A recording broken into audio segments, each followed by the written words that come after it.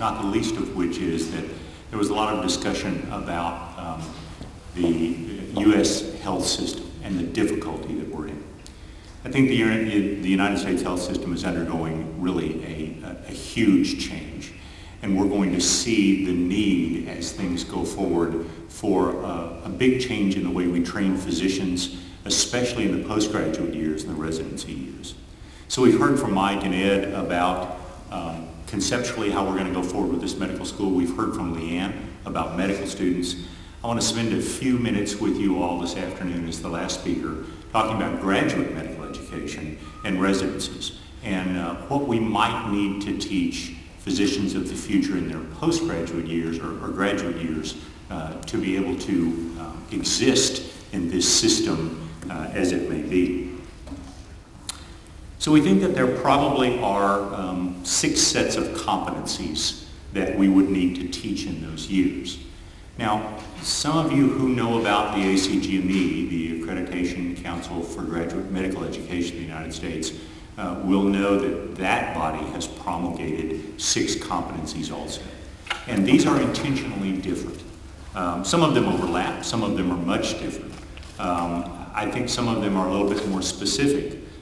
We heard that the WHO this morning is looking for not so much the what, but the how. So this lecture is going to be very much focused on the how of doing this. The first of these is leadership. And I've given you some quotes here from an American general, Norman Schwarzkopf. I think sometimes medicine gets siloed, and sometimes we fail to learn from other disciplines who have done great work in certain areas that we ought to be paying attention to. So typically military organizations do great work in leadership. And these are some of General Schwarzkopf's quotes about leadership. Great leaders probably need several qualities. They need to set high expectations, and then they need to demand of people that they follow those expectations. They need to have the integrity to stick with those expectations even in difficult times, and the courage to continue to expect those things from people even when there is a great amount of fear. And I think that's something that you find in the American healthcare system now. What's driving much of this is a lack of knowledge about where we need to go to be able to develop a system that works for our patients. And I told Ted this morning, you all will have to forgive me, I'm an old guy, I use the word patients. Substitute persons, people for that. And I think leadership is a huge issue in this. It is one of the competencies that the American Academy of Family Physicians lists primarily as they speak about the needs for a patient-centered medical home. And I think this is something that we absolutely must teach residents. When I think about person-centered medicine, I think about advocacy. Some of you all may know the name Donald Berwick. Don Berwick is a pediatrician by training. He was a former administrator of the Center for Medicare and Medicaid Services, which is the United States governmental organization that regulates essentially payment in the system that we use for seniors and for the indigent and disabled. These 2 quotes are from a speech that Don Berwick gave to the graduating class of the Harvard Medical School about a year ago now. And he gave it in the form of, interestingly, a narrative about a previous patient that he had, a patient by the name of Isaiah. Don talks about 2 things in this speech. He talks about a compass, and it's pointing true north, and that true north is to how it will help the patient. And that is the first responsibility.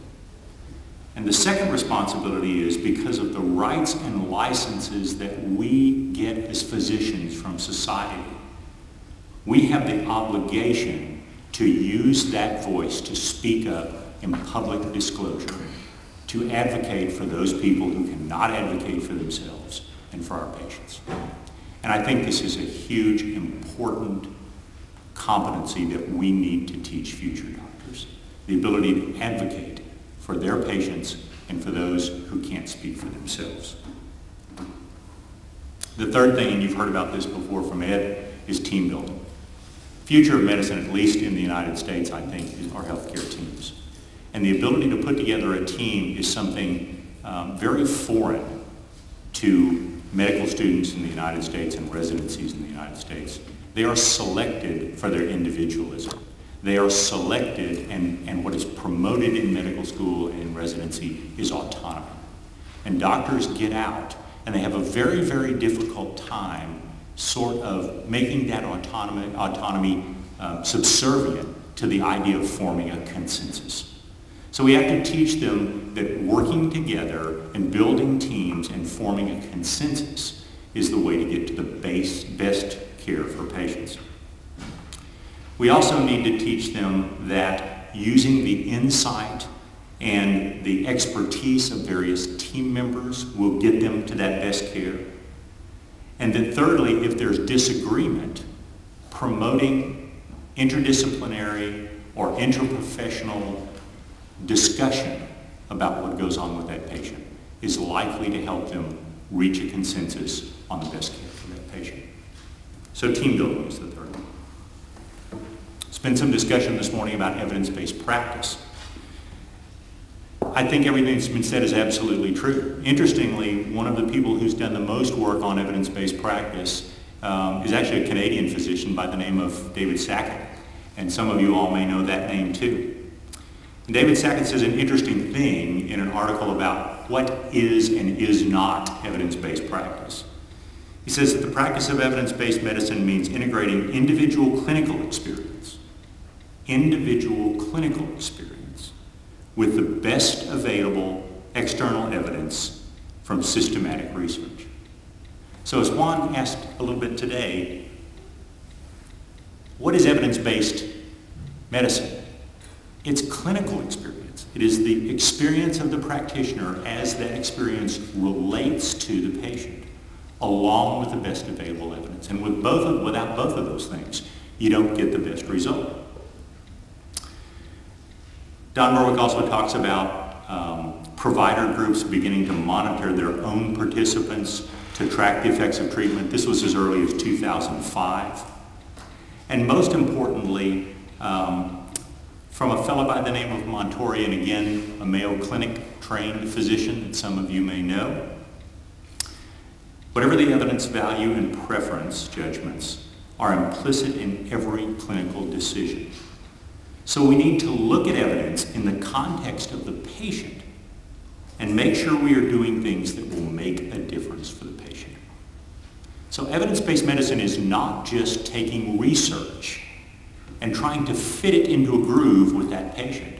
It is taking that research, clinical expertise, clinical evidence, and also what makes sense for the patient in terms of outcome, and integrating those three things to come to a best treatment.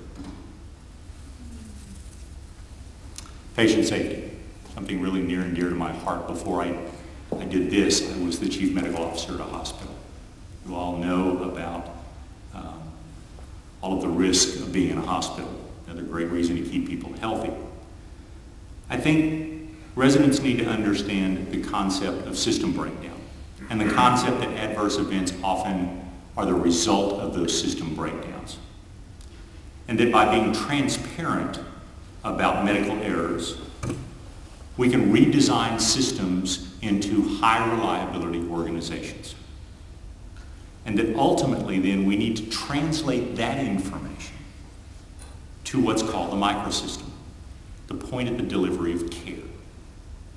And the feedback mechanism then for that whole system is the practitioner or the professional who directs that care having a sort of wariness or patient safety vigilance about what's going on at delivery and feeding back into that mechanism that then allows us to redesign systems because we know the errors.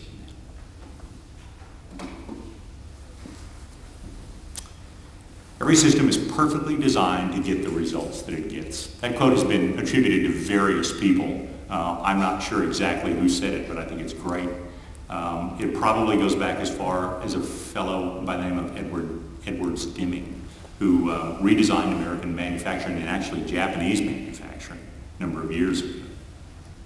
I think it's important that we teach residents that systems are composed of multiple interconnected components, and that the goal of the system is to maximize the output of the entire system, not just any single component within the system.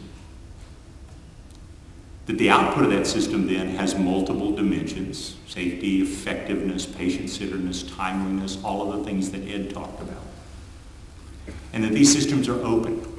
They receive information from and they give information to other systems.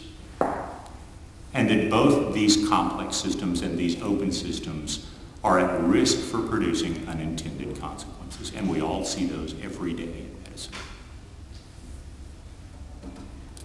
So these are the things I think, in addition to the medical knowledge that we have to transfer to our medical students, to our residents, to our physicians who are newly out of training, that will make them be able to function within a system that we hope will not only respond to, but be responsive to the patients that we all care so much about.